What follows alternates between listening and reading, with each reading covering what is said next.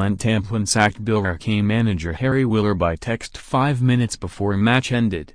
Billericay Town are looking for a new manager after owner Glenn Tamplin astonishingly sacked manager Harry Wheeler via text, before Saturday's match at Chippenham had even finished.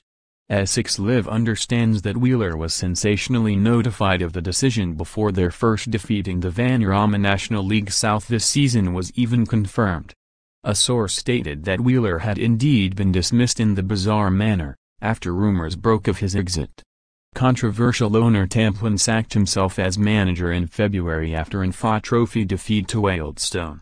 However, Tamplin performed the U-turn less than 48 hours after stepping down, saying it had been at the wishes of the players. In April, as Billericay's push for the Bostik League Premier Division title came to a head, he stepped down again, allowing Wheeler to become manager, but warned Wheeler he would be sacked if he failed to get Billericay promoted.